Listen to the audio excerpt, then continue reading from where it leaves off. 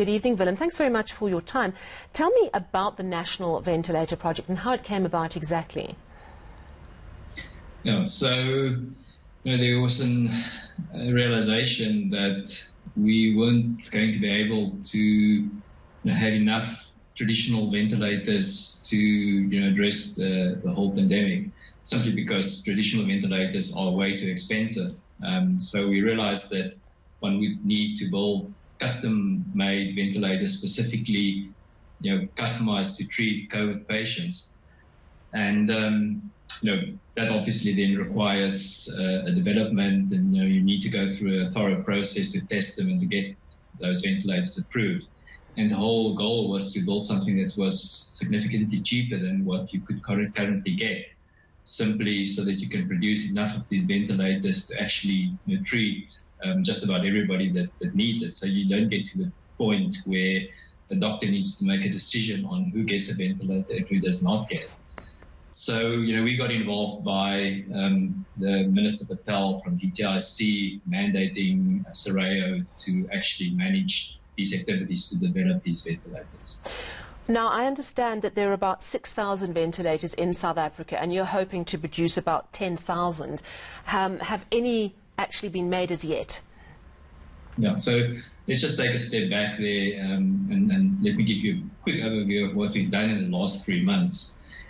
So first of all, you've got to do the development for these ventilators, because one of the worst things that you can do is to start running off in the wrong direction and either build or develop something that is not what you require. So we developed a specification with input from clinicians, that was at the end of March. We went out on a call for proposals. We got a number of very good proposals. We contracted a number of companies to develop prototypes. Those prototypes were tested against the specification, and the ones that we selected has then also gone through the whole SAPRA approval process. So we've now got prototypes that's been SAPRA approved. Otherwise you can't roll them out to the hospital. Sure.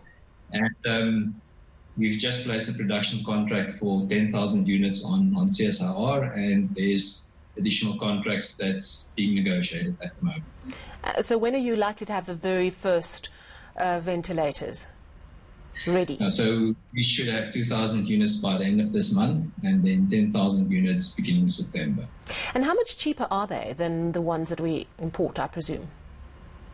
Yeah, so roughly we're looking at a unit, with mask and patient circuit and so forth, around 10,000 Rand a unit, whereas traditional ventilators are in the order of 100,000 and more. So you can just imagine, if you need 10,000 of those, then if at a cost of 100,000, it's R1 billion that you need to get funding for in order to build them, whereas at 10,000 Rand, it's 100 million. I can just tell, getting funding for 100 million is a lot more palatable than 1 billion.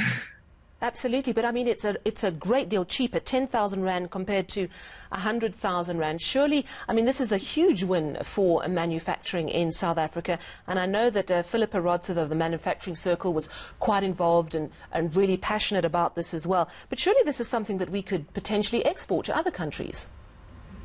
Yeah, so that is definitely something that DTIC is also looking at, to, once the pandemic is over, to create a new industry and, manufacturing opportunities with this.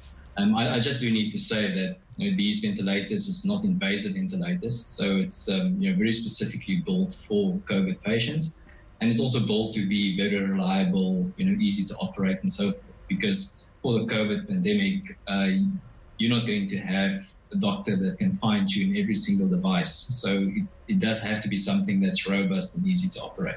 So we took all of that into account when we were doing this development. I am fascinated by the ability to refashion your skills. How difficult was it to turn your skills from mere-cut radio telescopes to respiratory ventilators? Yeah, fortunately, I must say, I've got a great engineering team at SARAO, and I've always known that guys and girls were good, but I've just seen that again. Ultimately, at the end of the day, if you follow a proper system engineering process, then what you need to do is you need to translate your user requirement into engineering requirements. And once you've done that, then what you need is a good engineer to solve that problem for you. And I was once again pleasantly surprised at how quickly our top engineers just went into the industry, which they did not have a lot of experience, and just got on top of the problem. That's amazing. And solved it. Yeah, that nothing like a problem to solve. Engineers love that. And also, of course, I'm sure it's created a lot of jobs. Are you able to tell me how many? I think for the production contract that we've awarded now, it's in the order of 50 jobs. That includes manufacturing and also the distribution.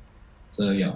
Well, that's wonderful news, and we look forward to seeing the very first rolling off the production line at the end of July 2000. South African developed respiratory ventilators. Thank you very much, Willem Esterhuizen. He's the General Manager of the National Ventilator Project.